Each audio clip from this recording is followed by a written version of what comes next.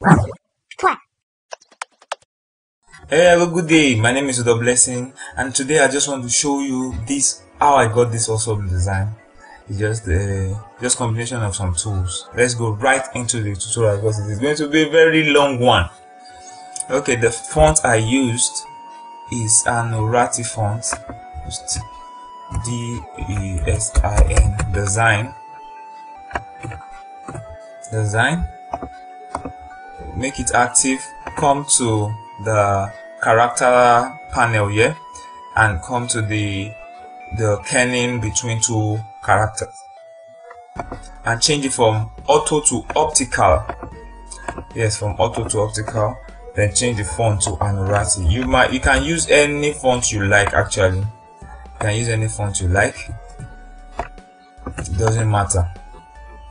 So after getting this, all you need to do is to expand this into a compound object. Come to object and expand. So now it's a compound object. You can deselect and ungroup from the layer. So how can you ungroup? Just click on the group and Ctrl Shift G, then you ungroup. Now you can work with them individually now. Alright, now the next thing to do is to start working on the letters themselves. Okay, for the D now, let us try by copying the D, Ctrl F. Okay, Ctrl F, and let us make the stroke active. Let me make the stroke white so that we can see it. The stroke white. You come to the stroke here and come to align stroke to inside. Align stroke to inside and make the width a lot.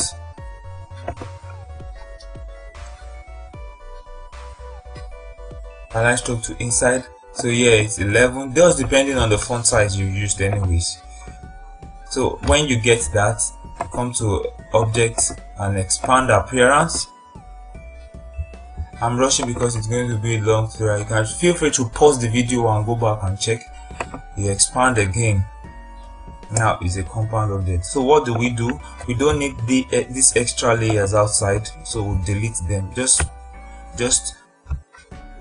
come to the direct selection tool, pick one of the anchor points, delete it, select the rest and you delete. Now we have this inside.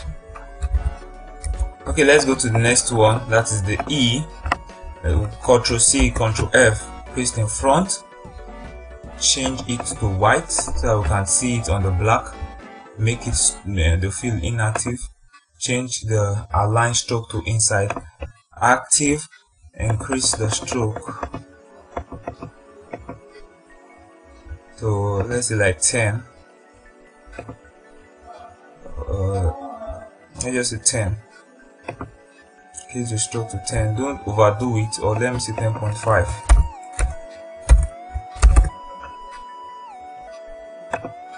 Don't overdo it. You come to object, expand, appearance, object, expand. So if you've gotten that, you click on one of the anchor points, then you delete. Come to the one of the anchor points and delete. Click on one of the anchor points and delete. Now we're going bit by bit.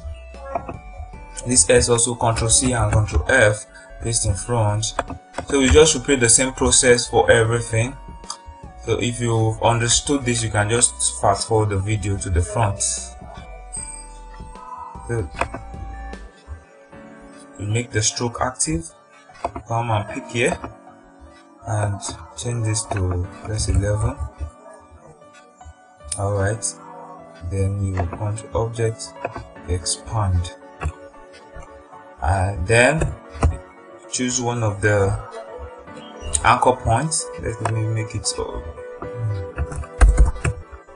Choose one of the anchor points and delete. Empty for I, Ctrl F. We've gotten that, paste in front, see it, change it to white color, make the stroke active, and now because you've been using it for subsequent vectors, the setting is there already, so just increase the stroke to 11.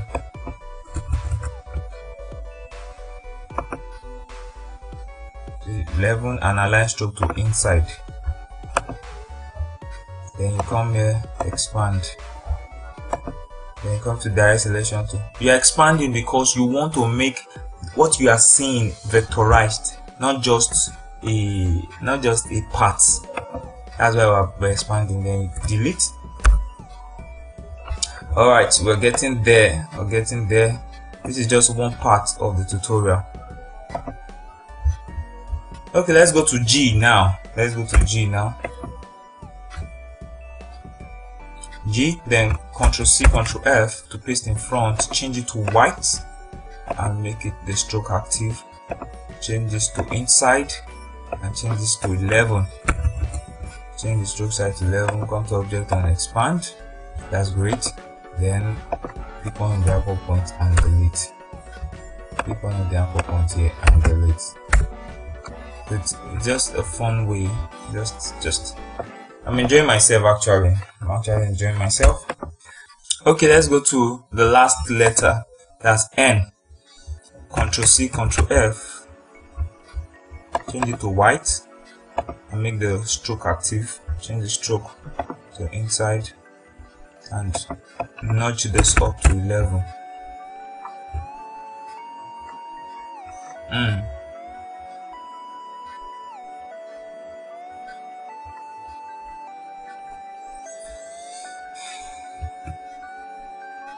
I can see a particular problem we have with this, so it might there might be a problem when you're trying to do it. But don't worry, you can fix it.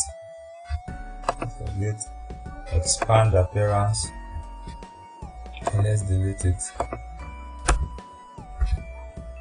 So this you can just come close and use your hand to do it. It's nothing bad. Just come and reduce it. Then this place, come down and reduce it. Oh, there's an anchor point here. You press minus or come here, delete anchor point and delete to check if it is okay. You can still reduce it a little bit just to have that consistency. Let me go to the next one. Also reduce it a little bit to have the consistency. Okay, so that's fixed. Now we have our font set up. So this is just the part 1 of the tutorial.